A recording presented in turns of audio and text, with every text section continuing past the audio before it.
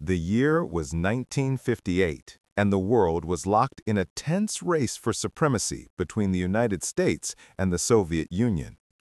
Having launched the world's first nuclear-powered submarine, the USS Nautilus, SSN 571, 4 years earlier, the U.S. Navy was poised to attempt a feat previously considered impossible.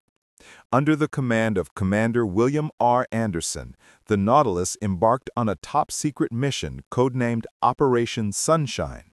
The goal was audacious: to be the first vessel in history to travel beneath the perpetually frozen, unforgiving ice cap of the North Pole. This journey was fraught with extreme danger. Navigating without seeing the surface, relying only on advanced inertial navigation systems, the crew faced the constant, terrifying threat of ice keels, massive downward-pointing formations of ice that could crush or instantly trap the submarine. On August 3, 1958, after 96 tense hours submerged, the Nautilus successfully passed directly under the geographical North Pole.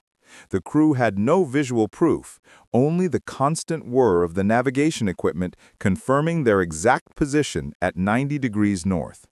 This astonishing achievement wasn't just a win for American ingenuity, it proved the feasibility of underwater navigation in the Arctic, opening up vital, previously inaccessible sea lanes and fundamentally changing the landscape of naval strategy for decades to come.